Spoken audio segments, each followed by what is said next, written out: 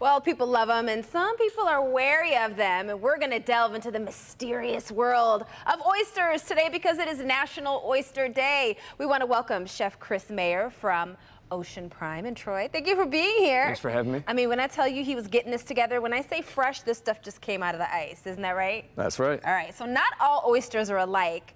How are many different, and how many different kinds are there? I couldn't even give you an actual amount or an actual number. It's, you know, well into the hundreds, possibly thousands. Oh, wow. You can get them pretty much all over the world, cold water, warm water.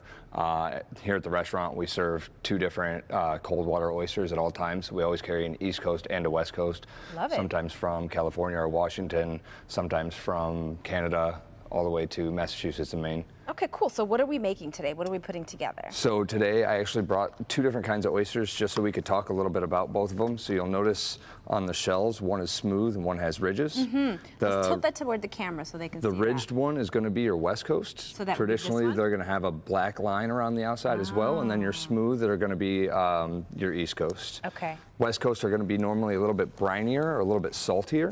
Okay. And your East Coast are normally going to be traditionally your beginner oyster, per se. Alrighty. And then we'll throw on one of these gloves right here. Right, we'll you're do going a to show me little how to oyster shuck shucking. an oyster. Yep, go ahead and throw that one on, All right, too. I'm excited. I don't know why I put these gloves on before, but hey. Oh, you want to wear the other gloves, too. Okay. So we're going to shuck one of the East Coast oysters. You're trying to find me an easy one. I appreciate it. I am. Okay. So all your oysters are going to have a little notch here in the back. That right there?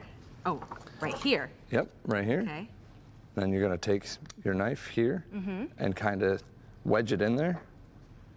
Okay, so like... Wedge it in right there, and then you're going to wrap that with the towel. Okay, you guys see what I did? Get a close-up of that, Kevy. I'm feeling really professional right now. Okay. Then you're just going to kind of press into that until you get the blade actually into the oyster itself. Does that make sense? If I crack the shell? And then it should just kind of pop open. Or not. Or not.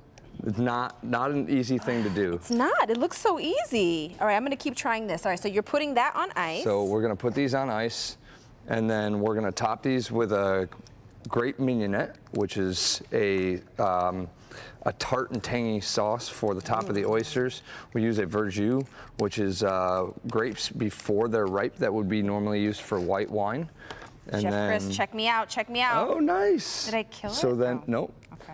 What you're going to do after the fact is take your blade and just scoop underneath the oyster, and you're going to release it from the bottom of the shell there. All right, I'm definitely not going to get hired here, but that's okay. So we've got 30 seconds. Let's stop here and let's do the garnish and show me how. Show a little garnish. So we're going to go with a little bit of this grape mignonette. It's diced red grapes. Red grapes. Right over the top there. All right, while you're doing those. And then a little bit of Tabasco granita. Tabasco granita. Okay, so I'm going to let you put that in. While you're doing that, tell us about, that's the finished product right there, right? Yes. Okay, that looks absolutely beautiful. And this beautiful. is for our summer oyster and wine promotion. Every Friday right now from 2 to 7, these are half off. Also, we're doing a Schwamsberg wine, a rosé, as well as a Blanc de Blanc, which is 100% Chardonnay from California.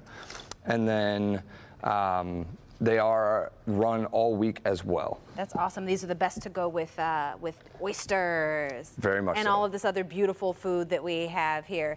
Remind us where you're located again, really quickly. We are located in Troy at Coolidge and Big Beaver, 2915 Coolidge Highway. Very cool. You know, I feel so cool that I shucked one oyster. That was good. Thank you.